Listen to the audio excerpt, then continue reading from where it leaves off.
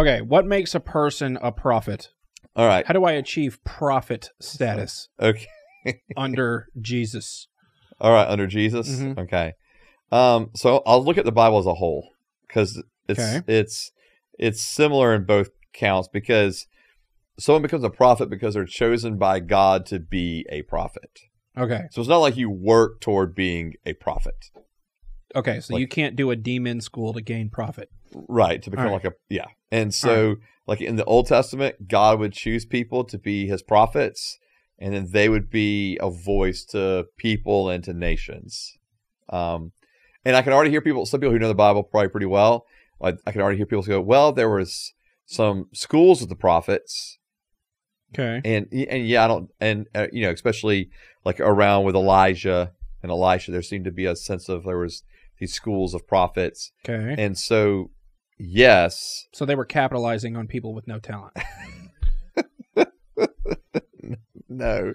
So, but the schools of the prophets would be like, again, like it's clear that they have a prophetic calling on their life. Like God has chosen them to speak for the Lord. So here's how say words good better when you oracleize.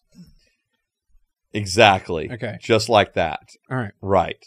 And then the New Testament in Ephesians chapter 4, verse 11, it says that Jesus has given some to be apostles, some prophets, some evangelists, and some pastors and teachers. So in the body of Christ, in the and church, a whole lot of other people, just nothing.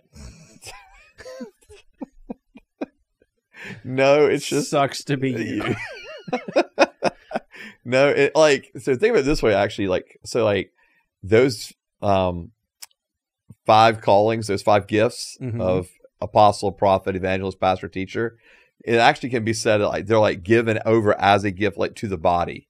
And so in other words, they're not their own anymore. Like the body actually has like lays like a claim to them, if you were. Oh, okay. And so, but anyways, so yeah, so Jesus has given prophets to be within the church, in his church. And so again, it's not like this is a calling, a gift of the Lord. It's not something you can like study real hard and just be that.